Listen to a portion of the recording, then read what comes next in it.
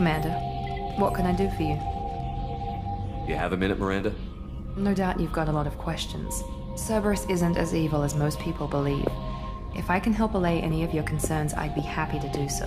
So, what would you like to know?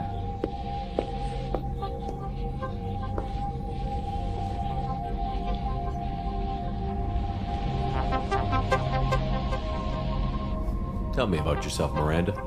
Oh, I guess that's fair. I've spent the last 2 years learning everything there is to know about you. Well, you should probably know that I've had extensive genetic modification.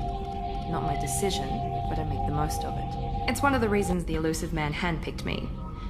I'm very good at just about anything I choose to do.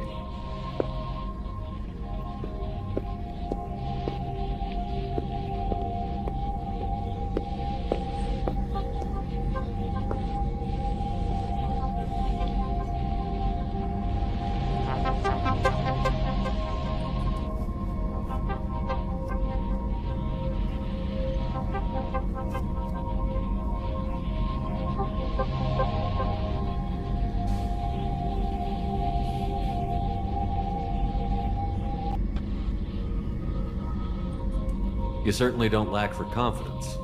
It's just a fact. My reflexes, my strength, even my looks, they're all designed to give me an edge. No point in hiding from it. It's the reason I'm trusted to oversee the most dangerous, risky, and technically demanding operations Cerberus undertakes. And it's why I was assigned to you. It's my job to make sure you succeed, Shepard.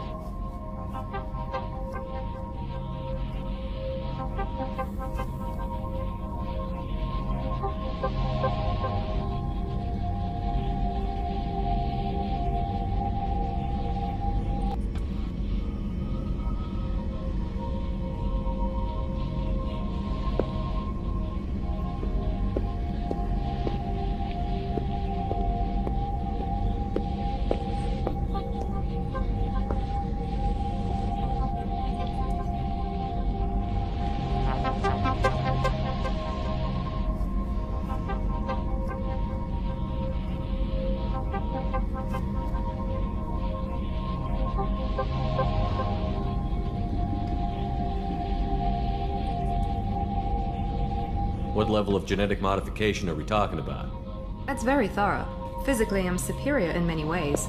I heal quickly, and I'll likely live half again as long as the average human. My biotic abilities are also very advanced. For a human.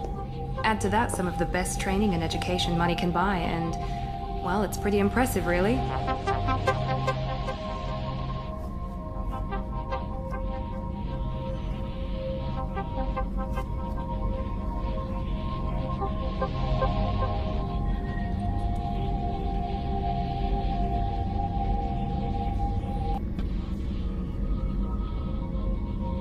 Sounds like you were designed to be perfect. Maybe, but I'm not. I'm still human, Shepard. I make mistakes like everyone else. And when I do, the consequences are severe. Everyone expects a lot from someone with my abilities. Thanks for the information, Miranda. I'll talk to you later.